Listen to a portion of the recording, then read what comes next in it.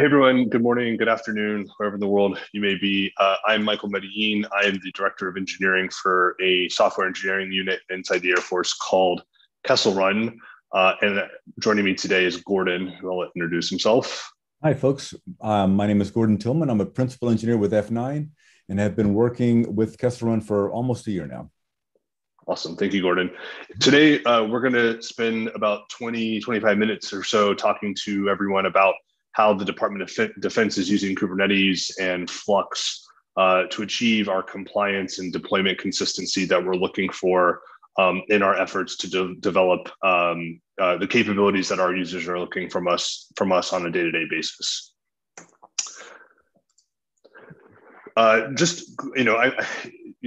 Coming into context, I want to make sure I can explain a bit more about what Kessel Run is and what we're doing. Our vision is to deliver combat capability that can sense and respond to conflict in any domain, anytime, and anywhere. We are part of the mission just as much as the exercises and operations that go on with flying planes around the world or flying aircraft or driving aircraft carriers around the world. We are building the capability necessary for the airmen and women who serve the United States and our coalition partners to win the next war. And the software teams, both myself and Gordon on the teams that is working on the platform, and also our application teams who take a dependency on our work, are shipping that software every day to our users around the world. So we want to take a time to kind of just brief you a little bit on Kessel Run and that mission overall. So if you dive into it, what really is Kessel Run?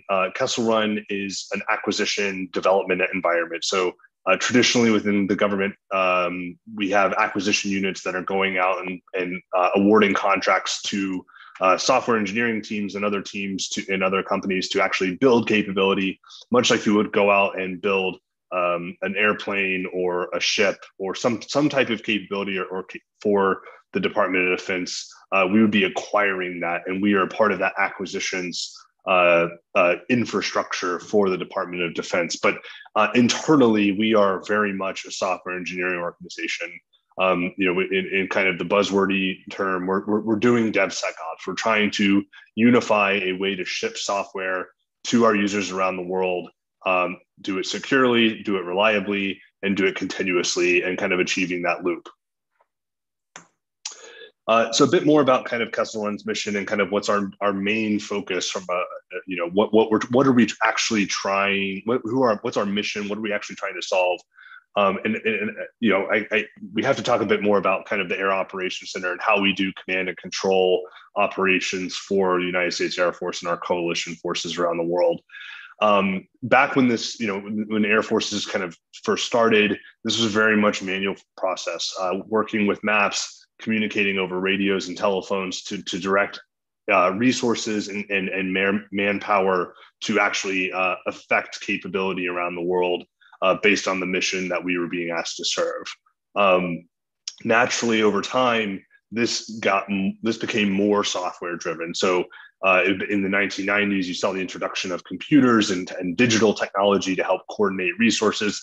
This is very much kind of a normal enterprise resource planning problem. It's like, how do you get people and air assets to the location best necessary to suit the mission and actually execute the mission?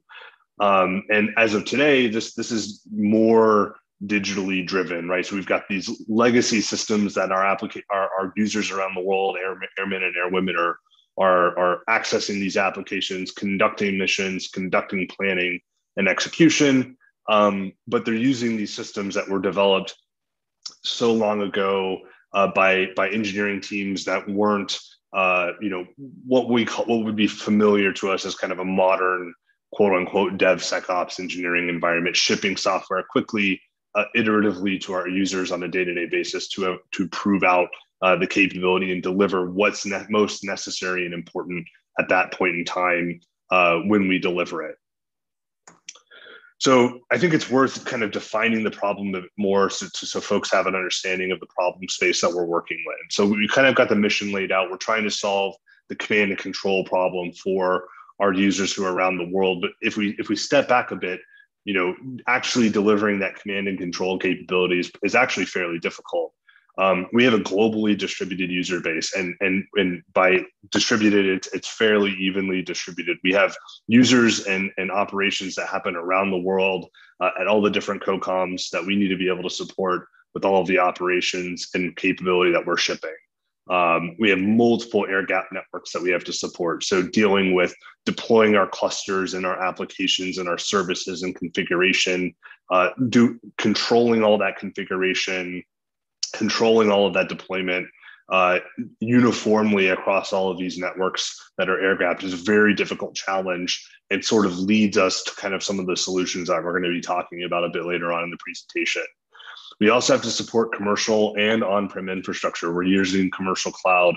We're using our own, globally distributed on-premise infrastructure that we need to be able to support, that we're putting Kubernetes clusters on, that we're putting applications and services on, and distributing that workload around the world to be able to serve the mission.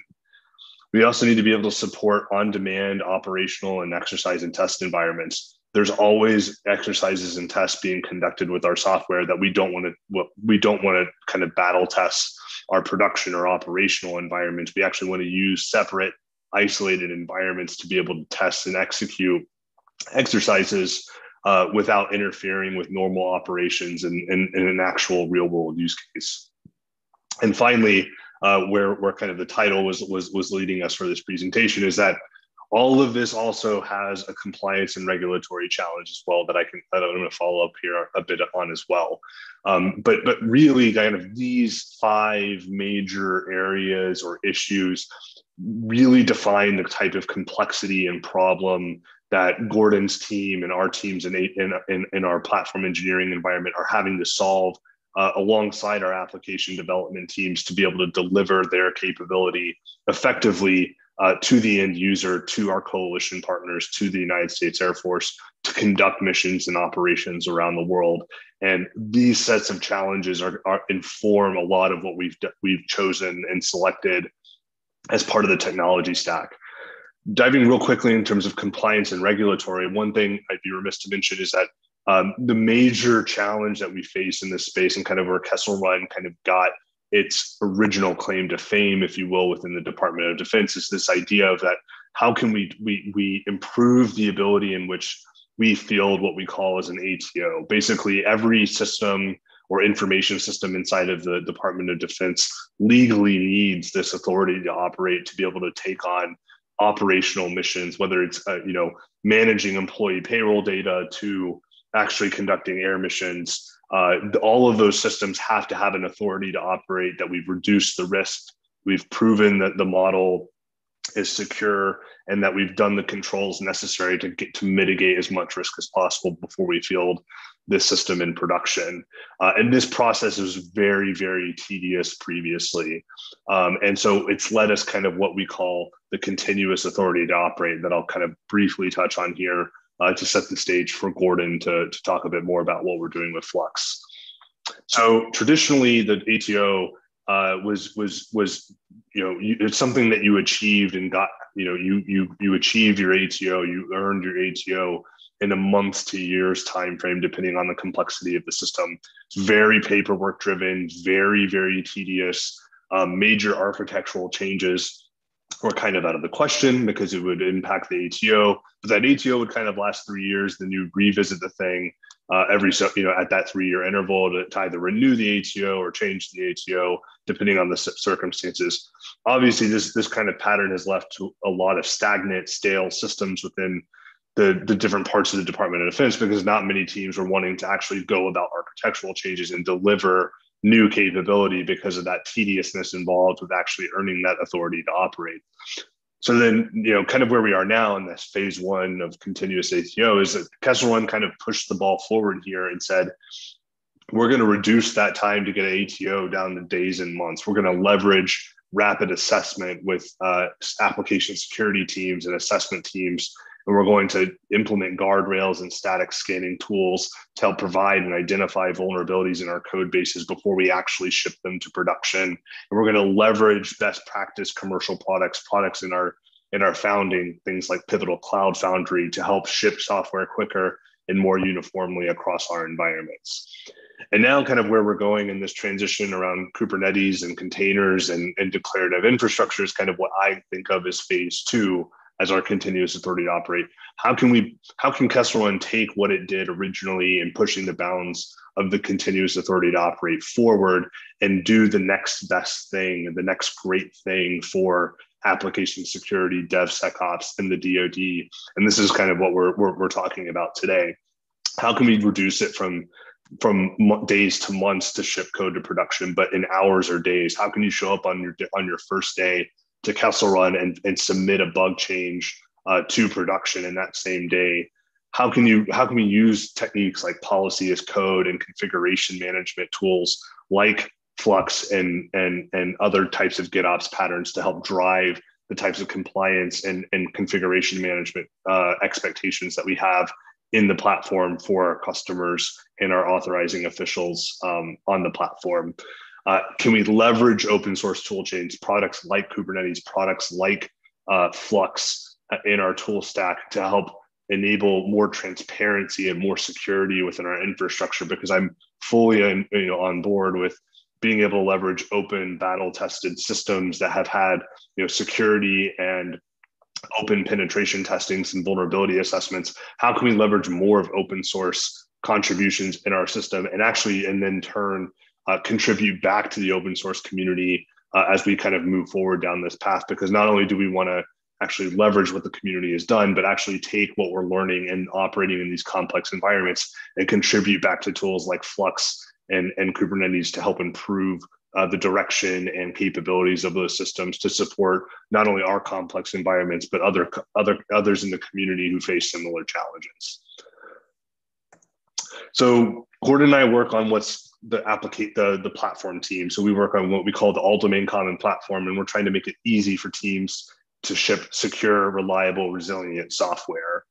And defining this a bit more, we're building a multi-network, a multi-region hybrid infrastructure platform that helps solve these problems for our application team so that they can stay focused on the mission outcomes, and we can solve the operational complexities for these teams that require supporting multiple networks, multiple regions, and a hybrid infrastructure that we support today for our application teams. This complexity is the reason why we've ended up down this route and using tools like patterns like GitOps and tools like Flux and Kubernetes to power our infrastructure. These helped solve problems that are around this complexity. And to tell you guys a bit more about that complexity and how we're using these tools to manage that complexity, I'd like to pass it over to Gordon for a bit more on that front. Okay. Thank you, Michael. Next slide. Okay. So the goal here is to use GitLab as the single source of truth for everything that's being deployed. This includes networking, Kubernetes itself, our common or baseline services that we'll talk about, and applications that teams at Kessel Run deploy. It also includes maintaining the appropriate access to the cluster itself, as well as applications that are deployed in it. One common factor in all of this is the use of Flux. Next slide. Okay, so why Flux? There's some measure of additional security, which fits in nicely with our DevSecOps model.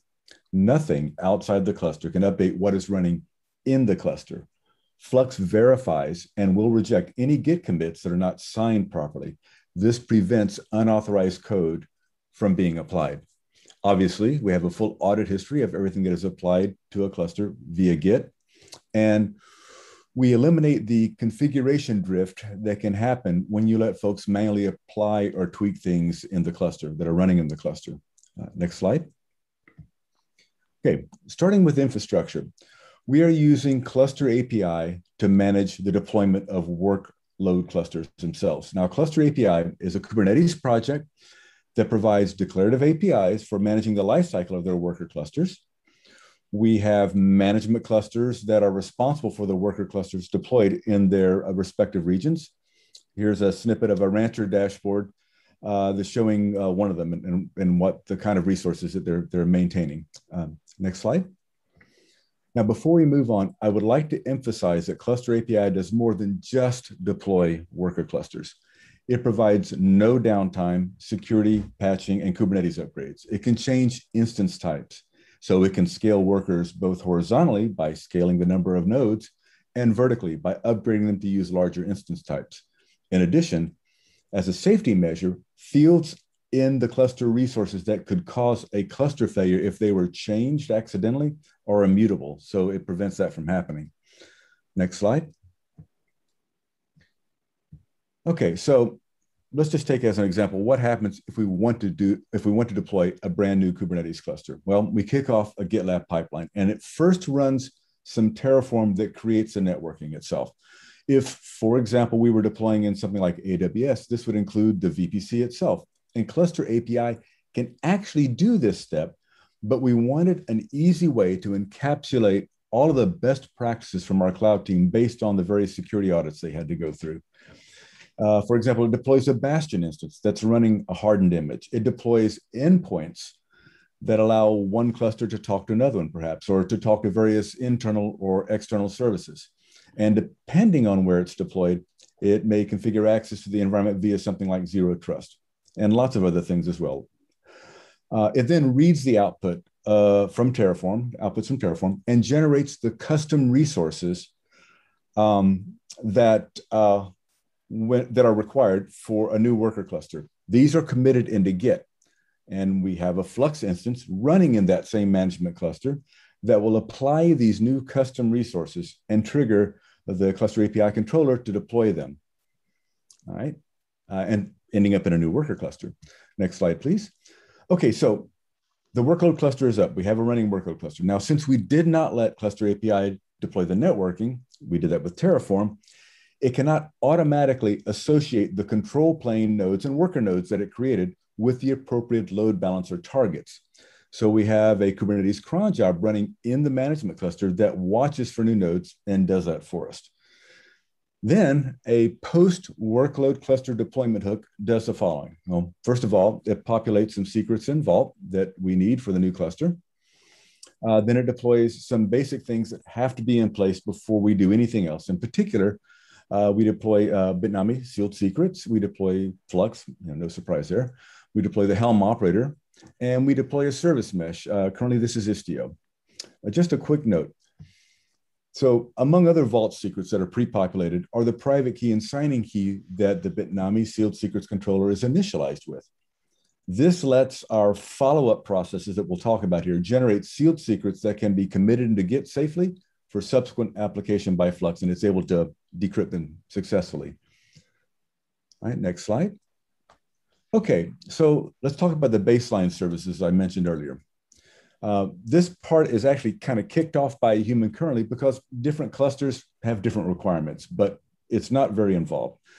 We have a repository that manages all of what I call baseline services. And to register a new cluster, we just add it to a manifest that specifies what we want to be deployed. Some examples of that may be a logging stack. This is a standard EFK stack based on OpenDistro.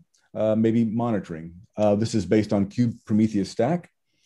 We can deploy various host-based threat detection agents, Nginx ingress, everybody needs an ingress, and potentially a lot of other things that kind of fall in this category of baseline services. That is things that aren't deployed by the teams themselves. When this is committed in GitLab, it kicks off a pipeline that results in the creation of some directories in Git that are monitored and applied by Flux. Next slide, please. Okay, so here's a tiny sample of what that monitor deployment directory would look like. I've deleted a lot of stuff just to make it fit, but I want to emphasize that not only are we able to configure and deploy whatever Helm releases that are required, but we can also handle other customizations. For example, we can do RBAC that limits the scope of what a given team can access in the cluster. And this doesn't, whether they're accessing with kubectl, Rancher Dashboard, or a service like Kibana or Grafana. We can pre-initialize namespaces for various team applications. We can customize the appropriate host names to use based on the region for things like GitLab, the various private Docker registries that we host, Nexus repositories for Helm charts and other artifacts. Basically, any resource that you want to have managed in clusters that are spread across multiple regions can be handled in a similar fashion. Next slide, please. This is just a tiny sample of a Flux V1 config. We're actually in the middle of upgrading to Flux v2 and the new Helm operator from the GitOps toolkit. But I showed Rancher dashboard in an earlier slide. Well, one of the things it likes to do when it's monitoring clusters is it likes to add labels and annotations to namespaces. But if you let Flux control namespace resources in its normal fashion, it will just happily revert any changes made by Rancher. So here we've kind of altered the normal behavior of what we do with Flux. Normally, what it does is when it's doing its thing, it runs all of the generator commands, concatenates their output, and applies it. But the first command you see here, for example, generates nothing to standard output. Instead, it runs a script from the Flux pod that will create all of the required namespaces if they do not exist, but otherwise leaves them alone. So we're able to let it control the initial deployment of the namespaces and at the same time let Rancher do its thing. Okay, next slide, please. All right, I mentioned team applications earlier. Well, we have a tool called RAD, which stands for Release and Deployment Dashboard. It is our internal self-service dashboard for teams to use. So behind the scenes, RAD will generate Kubernetes manifests that are committed to a specific Git repository for a given cluster. Flux is running in the cluster, it tracks these changes and will apply them. And it's been a great help with our application developers as they transition from a Pivotal Cloud Foundry to native Kubernetes deployment. Now, as part of this, we include a platform manifest, let's call it, that declares various resources that may be required by an application, like databases, caching services, whatever. We have a controller running in the cluster that will parse this, process it, and it'll deploy those various required resources automatically. We'll talk about them more in a sec. RAD is an abstraction point in the truest sense, in that it is able to evolve from a user iteration perspective by completely abstracting the deployment environment. And soon, it will also handle deployment to our air-gapped environments. It'll package up the appropriate artifacts. It'll securely transmit them to the appropriate environment, and we'll be good to go over there. Next slide, please.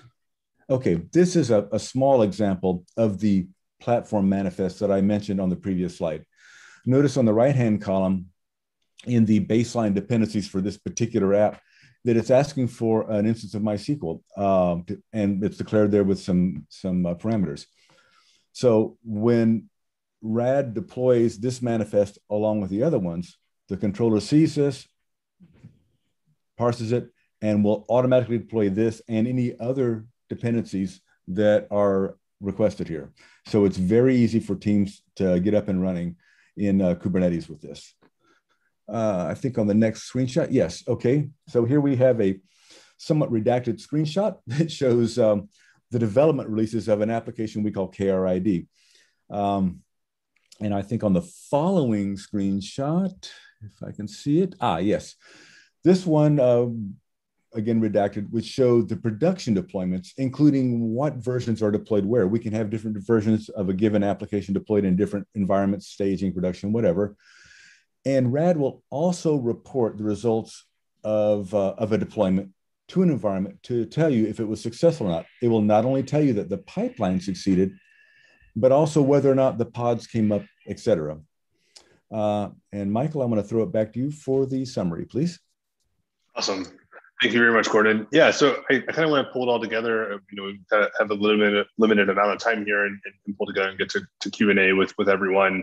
But to kind of sum up, what we're doing in Kessel and using these technologies, these GitOps patterns really do, using technologies like Flux, really do help solve pain points with fleet and configuration management for our particular problem set. Kind of going back to some of the slides I showed earlier, we operate in a very complex environment, and I'm sure that's not new to anyone here who's on the conference. But these particular challenges that we face when looking at the problem space and the solutions that were out there, the declarative paradigm that Kubernetes introduced with the declarative patterns and controller patterns that have sprung out of this project and influence technologies and patterns like GitOps and Flux, it really does help solve a lot of the nightmares that teams have had to solve previously in trying to manage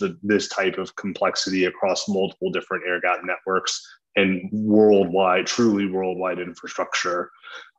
Also, again, like, but coming back to from a compliance perspective, being able to take our end-to-end configuration from our cluster provisioning and our baseline services and configuration to our application teams themselves, that end-to-end version controlled auditability, it really helps enable organizations like ours that operate in a very regulated and policy-driven environment to make the arguments that we're trying to make around moving quicker with more, with more freedom for developers to ship applications quicker, backed by technologies like this to help control and have auditing in place to understand who's introducing changes and monitor those changes as they go out through the door. And lastly, one of the things I'd be remiss to say is there's always there's commonly a misperception about what government software engineering can look like. And in the US, we have a very big Fortran problem that a lot of really smart people are having to go solve. But there are places like Castle Run and others in the Air Force and the DoD that are solving very interesting, complex problems using technologies that are being hosted out of the CNCF and the Linux Foundation to help drive forward really, really interesting solutions to really, really complex problems. And with that, I really appreciate you guys letting us tell you a bit more about the problems that we're solving and why these types of technologies are very useful to us in solving those problems. And with that, we will take questions and we'll be around here for the next 10 to 15 minutes, I think. Thank you very much.